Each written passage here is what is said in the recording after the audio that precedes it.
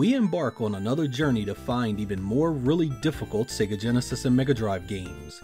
Here I decided to throw in a few subscriber recommended titles that I honestly didn't remember being very hard at all. And oh my, how wrong I was. Let's take a look at part 3 of really difficult Sega Genesis games.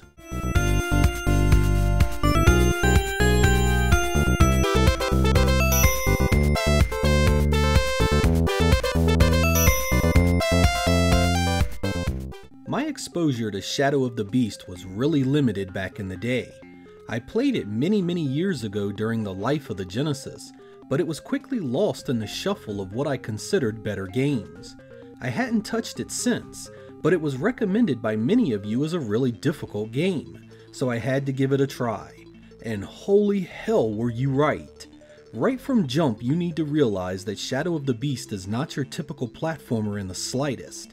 The developers intended this game to be an adventure where you will die many times to learn how it wants you to play it. The 12 hit points you start out with are attached to only a single life, and then it's game over whether you are 10 seconds in or 10 seconds away from the ending. Items like keys are hidden to block your advancement, and endlessly respawning enemies are everywhere. Any deviation from the proper path usually means unwanted damage and many deaths. That means that your memory is the key to this adventure and to ultimate victory. And your ass will be handed to you until you find the proper way forward. Anyone that beat this without using a cheat has my undying respect.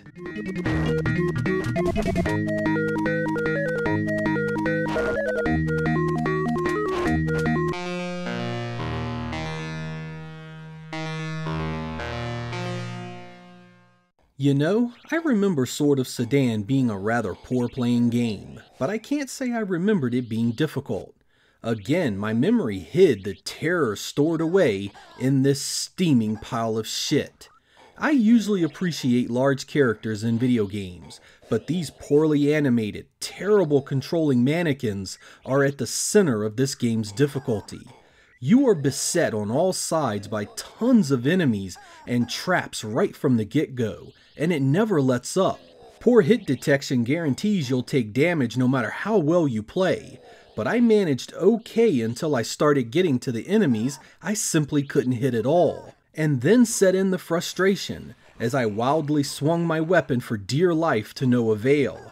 I was enraged by the time I would get to the two assholes you see on screen at the moment, only to have them fell me time and time again. By the time I figured out how to hit them, I still lost tons of life in the process. I was done after that, and never want to play this ever again. I can always deal with a well-designed game that is intended to be difficult, but those games out there that are hard because of a complete and utter side effect of incompetence deserve none of my time.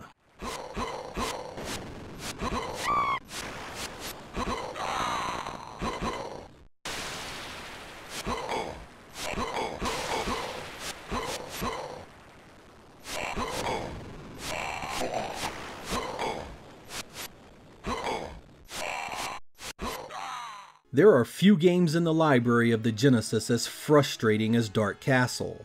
Slow, unresponsive gameplay is only the start of this nightmare. While you are busy having your ass handed to you by the bats, rocks, and rats of Dark Castle, your ears will be assaulted for further humiliation. In what has to be one of the worst soundtracks on the machine, Dark Castle is like a kick in the balls and then having your face spat in.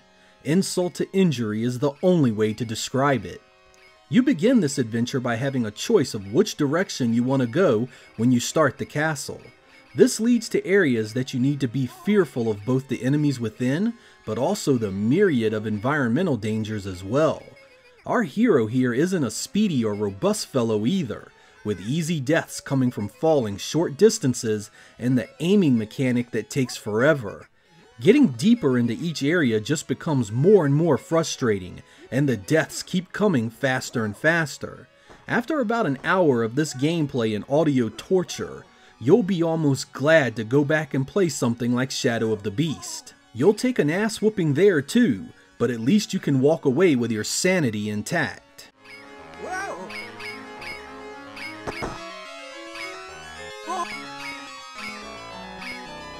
Lion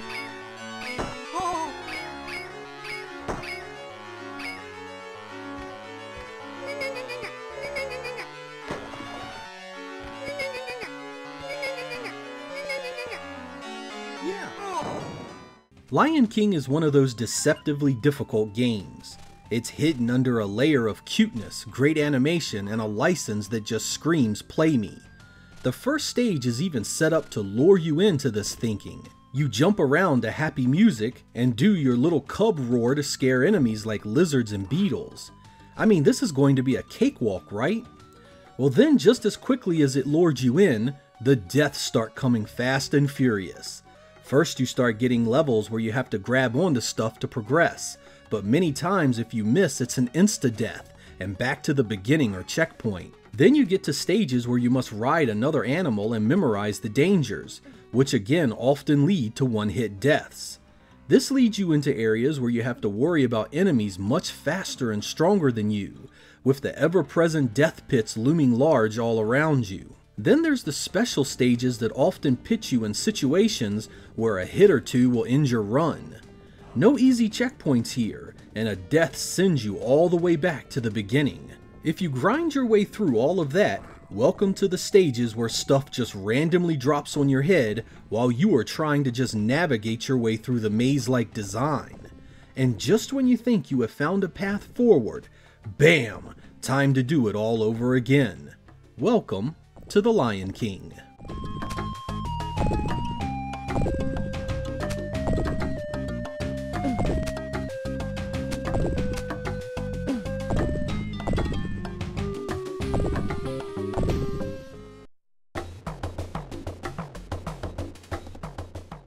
There's a type of game out there that is designed to give you a hard time. A game that wants to push you as far as you can go, yet rewards you with limitless continues to keep you going. Its gameplay is responsive, its visual and audio presentation satisfying. It simply is designed to be a very good, very hard game. 2 hits, you're dead. Enemies and obstacles all around you. It never lets up, and is always on the verge of killing you. You need to remember everything that happens to you, so the next life you can get a little bit further. And just when you think you have it done, you figured it all out, you find out you have to do it all over again to see the real ending. Choose your weapons wisely, warrior, for this one will show you no mercy, no quarter, and it will leave most of you whimpering like children, Googling its many cheat modes.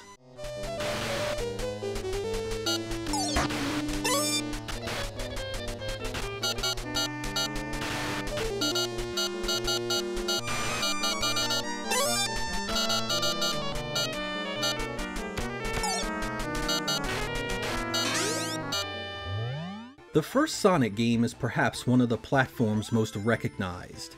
The many looks and sounds of this one goes hand in hand with many Sega fans' fondest recollections of owning a Genesis or Mega Drive. The simple mechanics of jumping on enemies and its fast, colorful, upbeat presentation belie the beast within this one. It seriously does lull you into believing you are just going to speed through every stage, wrecking the enemies like nobody's business. And then things start to slow down. More enemies become more aggressive, and the environmental dangers increase exponentially.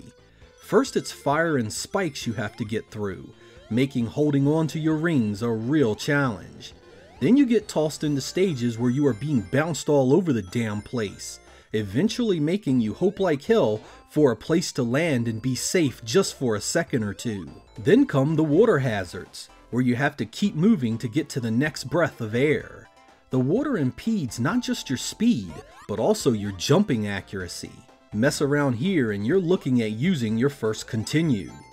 The thing is though is that all the while you need to keep enough rings, 50 at the end of each stage, to make it to the bonus stages to acquire Chaos Emeralds. You need 6 of these to see the real ending. Miss even one, and you'll be treated to this screen for all your hard work.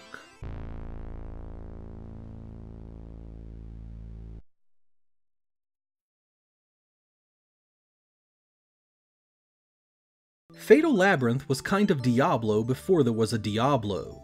You start out in a terrorized town beset by ghouls raiding and killing at will. The legendary castle of Doom, Dragonia, has appeared, and the world is on the brink of permanent darkness and despair.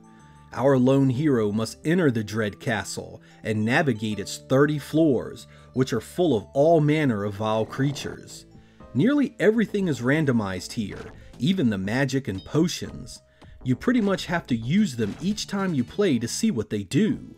Items are randomly generated too, with loot like weapons, armor, and food, and even accessories strewn about for you to find. As you get higher in the castle, you'll begin to meet creatures that can cast status effects on you repeatedly, destroy and curse your weapons and armor, and even fall into traps that will send you back to previous floors. The random nature can make one play radically different from another, but no matter what, this one stays challenging and nearly unforgiving at times. You eventually meet enemies so aggressive and powerful, every move must be carefully considered to progress. It's a deceptively deep game that many will pass up because of its meager visual presentation. If you're a fan of roguelike dungeon explorers, please give this one a try. It'll kick your ass, but it's a fairly good time while it happens.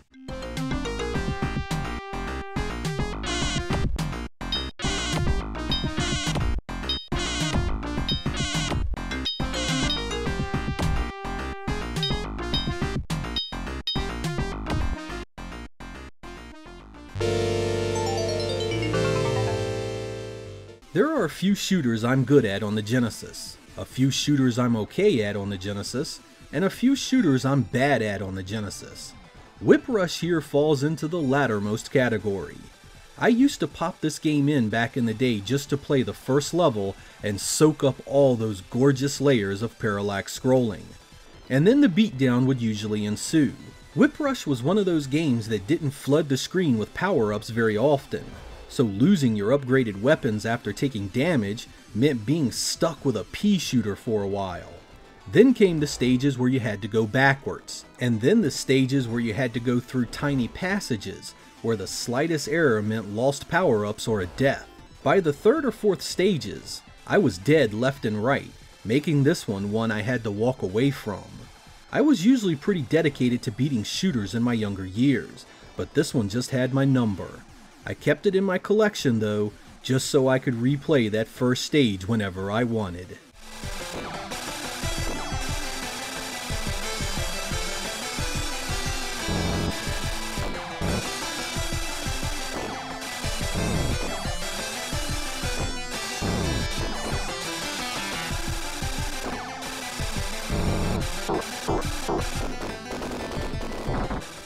So, 8 more games capable of giving you a hard time.